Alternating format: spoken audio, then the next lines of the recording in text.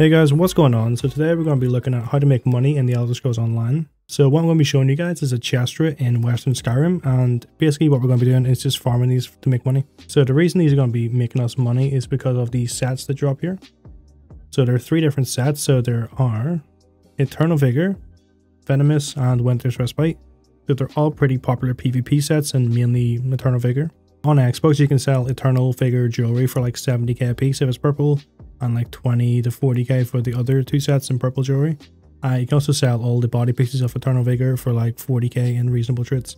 So it's a pretty good money making method, so I'm just going to show you guys a nice little route for that, okay? But before we get into the route, I'm just going to go over some things to make this a lot easier for you farming, okay?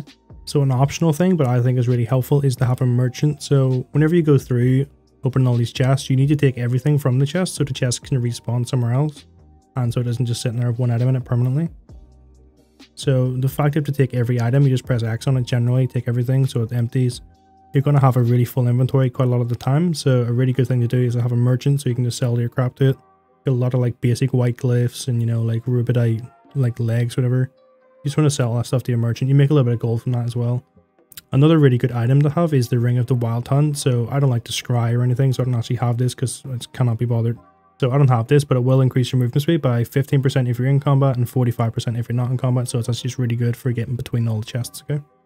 Skills wise, you want to have charging maneuvers. So this just makes you run faster and also makes your mount a little bit faster, which is quite nice again for just getting between the chests. And then the locksmith skill I think is pretty much necessary. You don't have to have it all the way maxed, but you have a 70% chance to force pick a lock, which speeds everything up so much and just generally does make the farming experience way better. If you're sitting there manually picking locks, it's going to go so much slower than if you just press X on it once and it opens. And then the last thing we want to talk about here is just in the green CP here, we can see there is one that's called Treasure Hunter.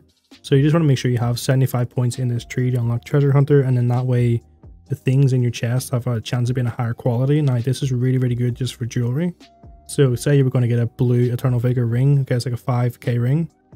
If you happen to get a purple one because of this passive, you're going to have made, you know, like 65k there. Just from having this passive slot, so it's really worthwhile, and you shouldn't forget about that when you're doing chest farms. So guys, when we come to rest in Skyrim, you want to come to the very bottom left hand side here, okay?